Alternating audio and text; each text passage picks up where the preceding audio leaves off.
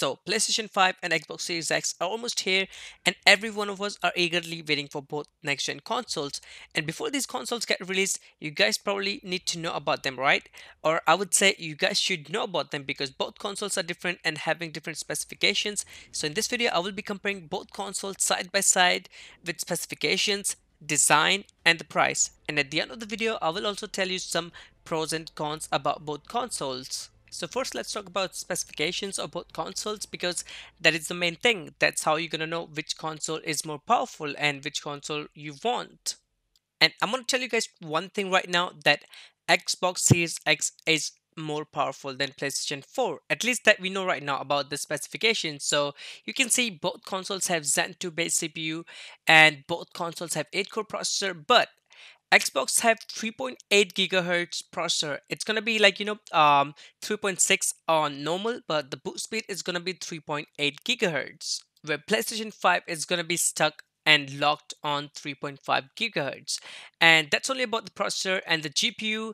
PlayStation 4 have 36 compute units and Xbox have 52 compute units. That's a lot. And about the power, PS4 have 10.2 teraflops and Xbox have 12 teraflops, and that is about 20% more power, you can say. And both are going to be using custom RDNA2 graphics card from AMD, and both gonna have 16 gigs of GDDR6 memory, 256-bit. And about the storage, guys, they have something different.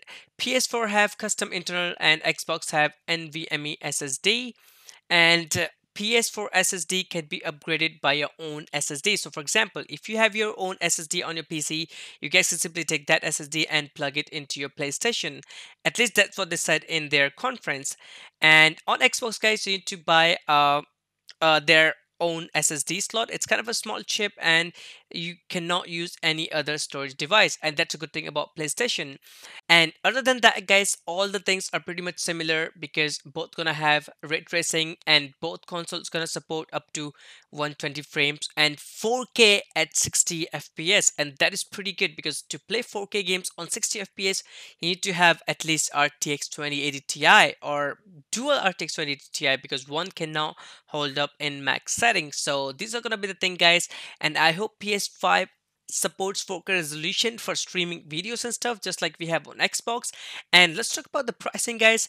I want to say Xbox One is gonna be on a bit of expensive side because obviously it have more compute units, more powerful. So I don't think both consoles are gonna be in similar price range. Maybe there's gonna be like about $50 to $100 price difference. We're not sure yet because they haven't announced, but still PS5 is gonna be, they haven't said it yet exactly, but they said that it cost them around $490 to make one PlayStation 5. So we're gonna be getting for about 500 or 550 something. And same for the Xbox, 500 to $600. That's all we know right now. And let's hope it's not gonna be that much expensive.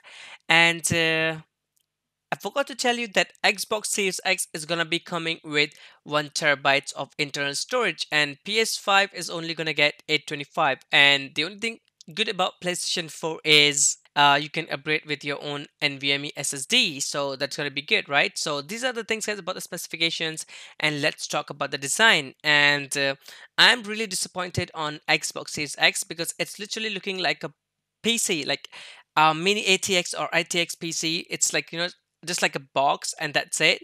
And we haven't seen any PlayStation 5 yet. Even though we have seen some developer kits out there, still we haven't seen any final product like we have about Xbox. So we cannot talk that much about designs, but still we're going to be getting a controller on Xbox that is similar to the old one. And again, PS5, we have no knowledge about it. Nothing is leaked yet. So I will be keep you guys updated. So this is all I'm gonna say about this PS5 and Xbox Series X comparison. So these are the only things we know.